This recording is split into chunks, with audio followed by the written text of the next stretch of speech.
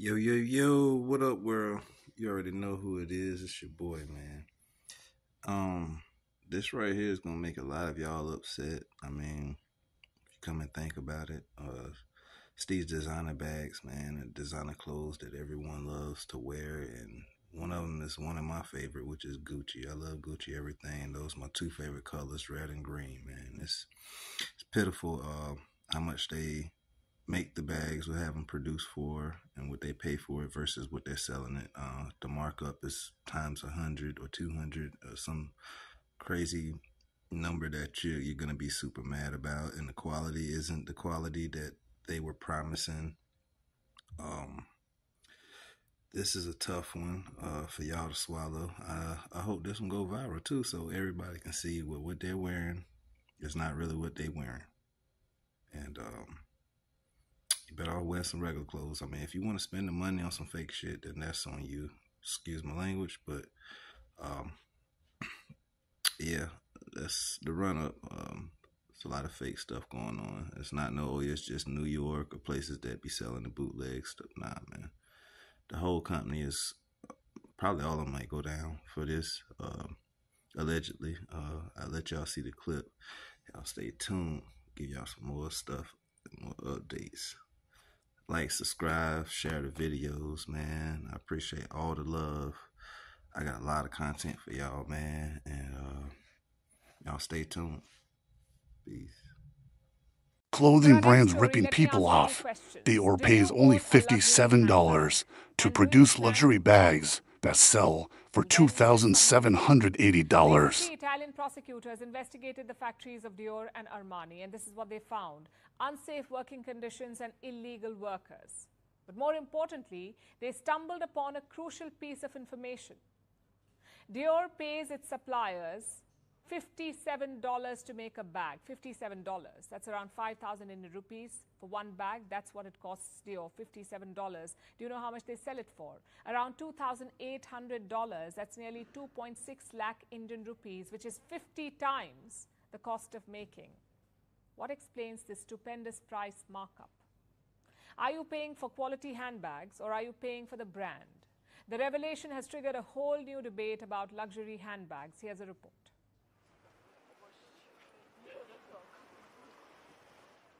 Do you have a Dior bag on your wish list? Maybe the book tote or the classic Lady Dior.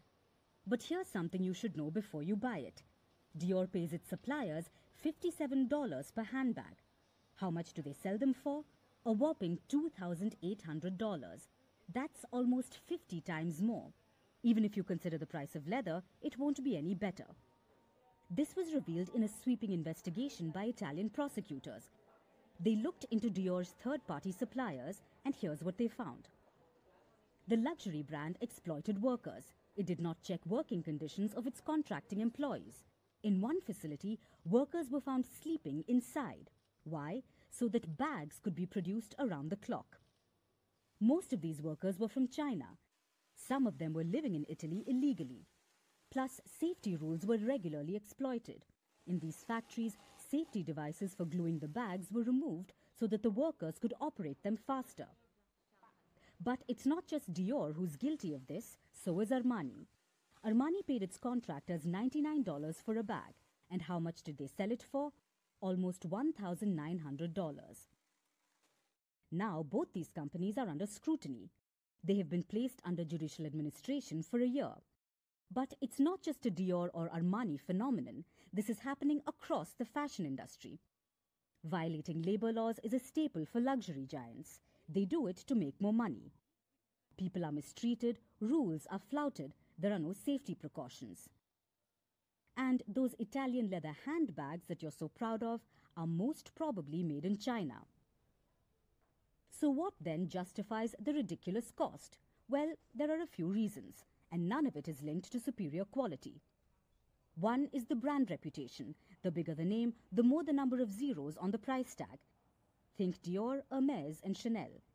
Then comes scarcity, and it's a great marketing tactic. The lesser goods you produce, the higher the price. You create a situation where these bags are not easily accessible, so consumers will do anything to buy them. So you're not just paying for the bag, but for the brand name and the status that comes with it. It all comes down to human psychology. A luxury good is a non-essential product. Consumers can live without them. But the satisfaction of owning a luxury good is a motivator. Luxury goods are often attached to a sense of accomplishment, a feeling that you have made it in life, and that's why people scramble to get a hold of them. But consumers err in thinking that a higher price means better quality. That's almost never the case. It's no secret that luxury handbags are overpriced. Almost a 5-time markup is common. This is used to cover the operational costs. But inflating the price by 50 times is daylight robbery. Luxury brands are preying on people's sense of insecurity and need for social validation. You may be thinking you're paying for premium leather and craftsmanship, but actually, you're paying for the glitzy. Do you guys produce for diesel? Yeah. What's the MOQ for something like this? 500. 500 pieces. Yeah. Could you do a little bit lower, special for me? Pricing will be very high. Price will be very high, but price is high is okay. And what's the cost if I want to do 500 of this? For 500, right? 500 pieces. $22. Yeah. And what about if I want to do 200 pieces? 50 upcharge. 50% upcharge. Yeah. Okay. Okay, so I see you guys are also doing some stuff here for scotch and soda Yeah. We do lots of scotch soda. with the embroidery. Yeah. So what would something like this cost? How many pieces? 300, let's say. This is special washing. Maybe this one. Wait a 29. minute. 29? Yeah. Oh wow. How much does something like this cost? Maybe in 26 around. 26. Yeah. Wow, this is like no other name card I've ever seen because it's actually folded. Yeah. That's the name card. But who you're really going to want to contact here is Hannah. And